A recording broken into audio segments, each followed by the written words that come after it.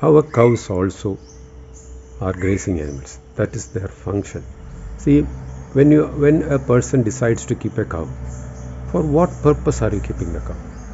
If it is for the purpose of getting milk, or maybe to get the dung and urine for dung based farming, or it can be for it to make any value added products like medicinal products that can be used for that, or it can be for the bulls can be used for the draught purpose, whichever thing they are all the utility or the other benefits that we get by keeping the cow. For these things to happen, they have to do their function, their prescribed duty, and that prescribed duty is grazing. And only when the cow grazes, it's a self-feeder, it's a herd animal and it's a self-feeder. Only when they feed on their own, this is very important, because only when they feed on their own will keeping cows be profitable, or it is then only it makes sense to say that it is a cow-based economy. Cow-based economy, people have misunderstood. That's my observation. That means people have misunderstood it as how efficiently you may sell the produce from the cow, maybe milk, maybe dung, maybe urine, or the skin, or the flesh. Something people have identified, and people think that is cow-based farming economy, cow-based economy. No, cow-based economy is how efficiently you manage the pasture lands, because that is where the expense is in keeping a cow.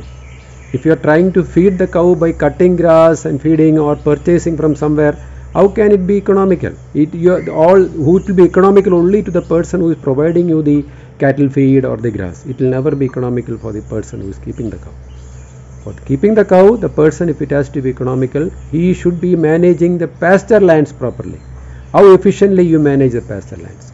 So what is the efficiency? What do you mean by saying how efficiently you manage the pasture lands? It simply means, just imagine the cows have grazed today in a particular place. So it may be containing a certain amount of nutrients, and it is meeting the requirements of the cow. Tomorrow when it goes to graze, the grass that it eats should be higher in quality compared to the grass that it ate last day. And when next year also, every day the quality of grass should keep increasing in quality. Otherwise, the condition of the cow will go down. No, it is natural. No. So, can you say that the grass or the paddy straw or the jowar straw that you have purchased this year was better in quality than the last time? Just analyze and see. It is going down. That is why the cow's condition also is going down, and it is becoming not at all economical. It is becoming a liability. You have to depend on donations. You have to depend on others to keep the cows alive. So at least in good shape. No, they have to be fed. No.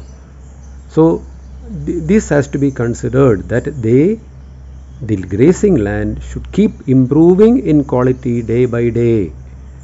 So in the next video I will tell you what we have to do to keep the quality of grass or the quality of any produce that is coming from a particular land increasing in quality.